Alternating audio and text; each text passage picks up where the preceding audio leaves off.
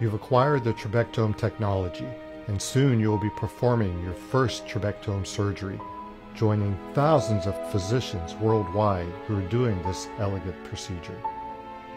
Now, the idea behind Trabectome is simple in concept.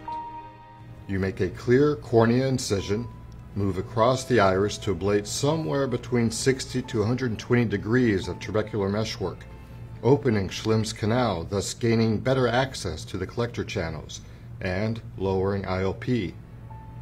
While the concept is simple, there is a learning curve. In this brief presentation, we'll focus on three basic fundamentals: the proper use and the importance of practice with the gonial lens, the position of both the microscope and the patient's head in relationship to the surgeon,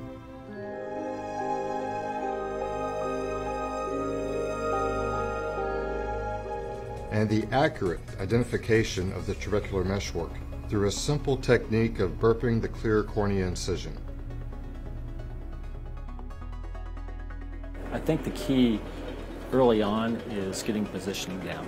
It's amazing how much further you have to rotate the head away from you and tilt the scope away from the patient than you would imagine. So I believe getting the positioning down, the view down early, even before attempting your first trabectome, is key. Before you even start doing your first procedure, I would advocate practicing going through the motions.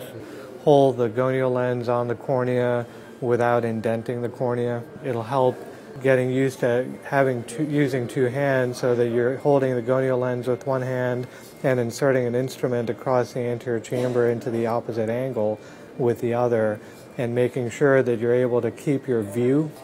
If you can eliminate some of those factors, it will significantly reduce your stress the day that you're actually doing the surgery. Paying attention to details is always the name of the game in our field. You want to use high magnification so that you can really see the anatomy. The problem with high magnification is that you lose depth of field, and so you'll very easily go out of focus. So what I'll typically do is advocate going high magnification initially to see the tip penetrate into Schlemm's canal, and once I'm sure I'm there, then I'll zoom out a little bit so my depth of field increases as I'm moving across. In the beginning, I would recommend making a standard linear incision. I wouldn't get fancy. Once you have some experience, I would advocate flaring the inner lip of the incision. That'll allow you to get a wider treatment arc, and I do believe that you can achieve lower pressures with a wider treatment arc. For a surgeon who has no experience with angle surgery, it's a completely different feel, and that's why I really advocate taking the time, even 2-3 months before you do your first case, to start practicing going through all those motions. It'll make a huge difference. I start with the patient's head position. So I sit temporally to the patient, depending on which eye the patient is having surgery on, and I will have the microscope tilted towards me, and then I will make sure that my oculars are in good position, and then I will take the patient's head and I will turn it away from me. All right, Dr. J.K. here. We're going to get started. I'm going to be turning your head to the side. Go ahead and follow my lead. As I turn the patient's head away from me, and I will put some viscoelastic on the surface of the eye, on the cornea, and then I'll take my gonial lens to see that I have a good view. If I do not have a good adequate view where it allows me to see the trabecular meshwork very well, then I will turn the patient's head even more in order to get a good view. All right, I'm going to be turning your head over to the side a bit more. It is essential to have a very good view of the angle before you even begin the surgery.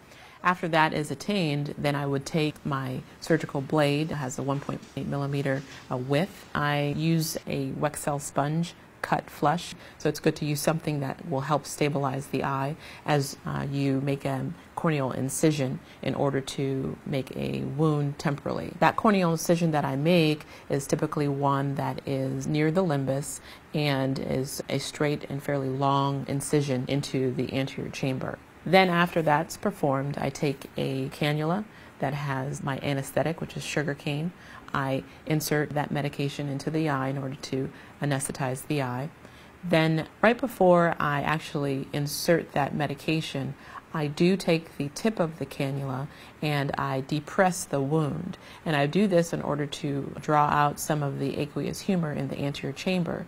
And what this allows me to do is to basically hypotenize the eye, and so that there is a level of egress of heme that comes through into the trabecular meshwork.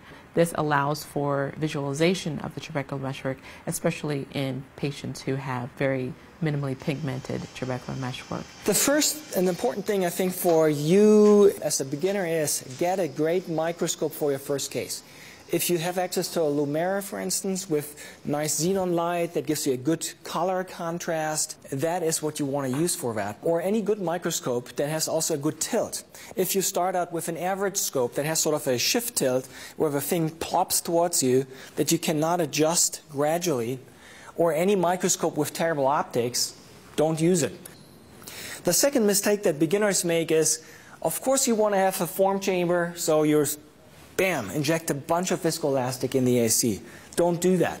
It traps bubbles. Induce low pressure in the eye. You want to see where the meshwork is. You gape the wound, you want to see flow back in the canal. Where you see red, that's where the canal is. Don't go after the ciliary band. I have a video where an experienced, seasoned cataract surgeon of 30 years, fabulous anterior segment surgeon, goes in with confidence and boom, creates a big bleeding because he did blades and he ablates and he ablates in the ciliary band. You should, I make a description before the surgery. You know, it's like the pupil, the iris, and the trabecular meshwork, right? And I write how much pigment. For example, this one is questionable. I'm not sure if there is pigment or there's no pigment and it looks like pigment. Okay. So when I'm not sure, I would write to do hypotony. So I create hypotony in the eye so that I have blood coming to the trabecular Schlemm's canal, and then I know exactly where it is. Each case I prepare so that I know it's not a surprise, because a slit lamp you see better than here, always.